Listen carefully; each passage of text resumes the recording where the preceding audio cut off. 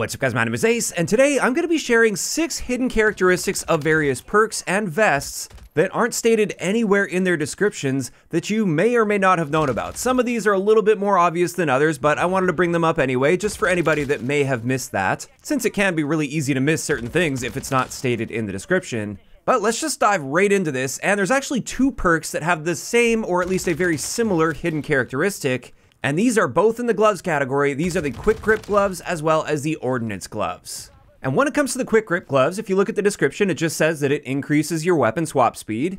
And then for the Ordinance gloves, the description states that you can throw equipment further and you can reset the fuse timer on thrown back grenades. It turns out both of these have an additional characteristic, and that is they both allow you to use equipment and field upgrades faster than if you aren't using these gloves.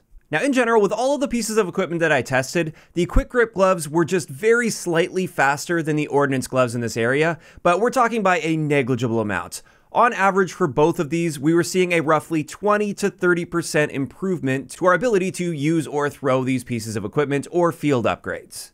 And honestly, this is a really excellent bonus characteristic for both of these gloves, because especially if you look back to my breakdown of the quick grip gloves, in many cases it wouldn't even allow you to swap weapons faster, which is the only stated upside with those gloves. So with that in mind, I thought these gloves were completely useless, and it turns out they're not. Having the ability to use your field upgrades faster and throw equipment faster is an excellent benefit that you'll gain with either one of these gloves. Now, to take this to the next level, I also wanted to test the Overkill vest because this vest includes the listed characteristic of the quick grip gloves, which is you can swap weapons faster. Obviously that doesn't stack, but I wanted to know if it also got the hidden characteristic of the quick grip gloves. And it turns out it does. We also have the ability to throw equipment faster while using the Overkill vest, which is excellent. Now, obviously you can't use field upgrades any faster because you can't use a field upgrade with the Overkill vest, but at least when it comes to throwing lethal and tactical equipment, you do that at the exact same speed as if you're using the quick grip gloves. As for the next hidden characteristic I wanted to look at, this is with the CCT Coms Vest. And in the description, this has 2 primary characteristics. The first characteristic is it increases the duration that enemies stay on the radar, and it zooms out the radar for you and nearby allies. Then for the second characteristic, it mentions that enemies that you kill will drop intel packs, which generate a radar ping for you and nearby allies when collected. And it turns out that's also what the data jacker gear does.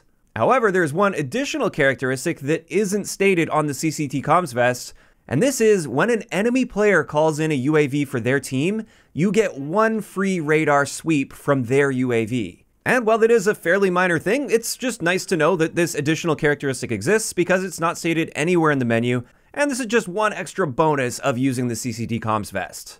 Now, since this vest does share something in common with the data jacker gear as well, I wanted to test that to see if you also get a free radar sweep, and unfortunately, no, you don't. This one only applies to the vest itself. After that, let's talk about a hidden characteristic of another perk that I'm sure many of you guys have noticed by now, but I'm still getting a lot of questions about this and seeing a lot of people with some confusion surrounding this topic, so I thought it was definitely worth bringing up here. And this is with the Covert Sneakers, and if you read the description for that, it says it just eliminates footstep audio, but another thing that Covert Sneakers do that they don't tell you about is it will actually silence most of your character's voice lines.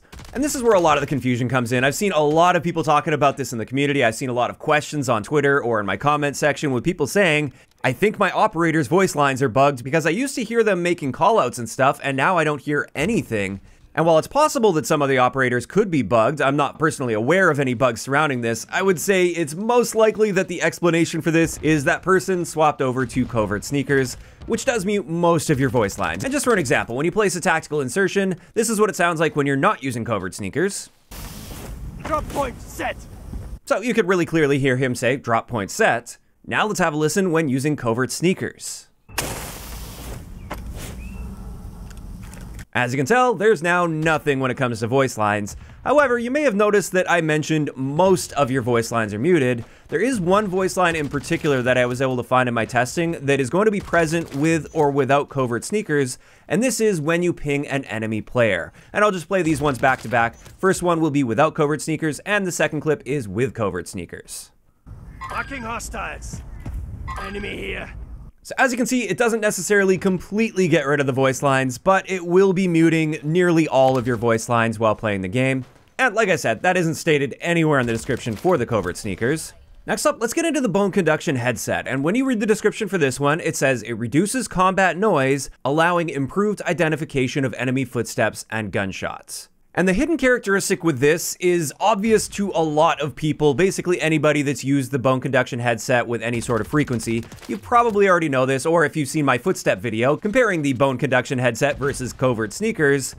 The big characteristic with this, and actually the main reason to use the Bone Conduction headset, is it actually increases enemy footstep audio without increasing teammate footstep audio. And you could argue that that interpretation could be made based on the description, but it's not explicitly stated that enemy footsteps will be louder. It just states that it reduces combat noise, which is something else the Bone Conduction headset does. This will get rid of basically all ambient noise on the map. But it doesn't explicitly state that enemy footstep volume will be increased while using this perk. And just in case you haven't run into this and weren't aware, here's a couple clips. The first clip is going to be without Bone Conduction headset, and the second clip is using the Bone Conduction headset. Have a listen.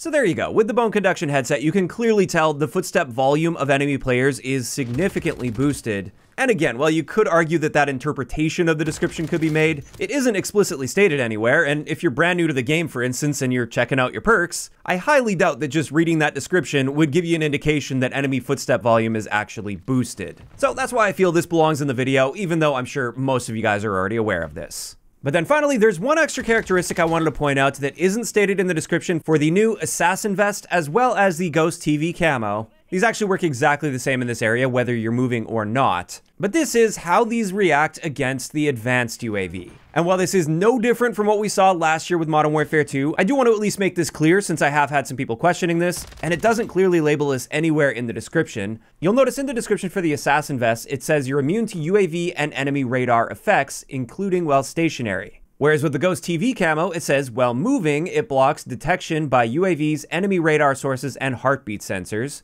And it's worth noting, with neither of them do they mention anything about advanced UAVs, and when you look at the advanced UAV description, it doesn't mention how it interacts with these either. So I just wanted to point out that against an advanced UAV, you are of course not immune to the effects of the enemy radar, as the description for the Assassin Vest may lead you to believe. And instead, what will happen now is instead of showing up as a real-time arrow when the enemy has an advanced UAV in the air, now you're just going to be showing as a standard diamond, and this diamond appears in a sweeping fashion like a regular UAV would against somebody not using this vest or the Ghost TV Camo.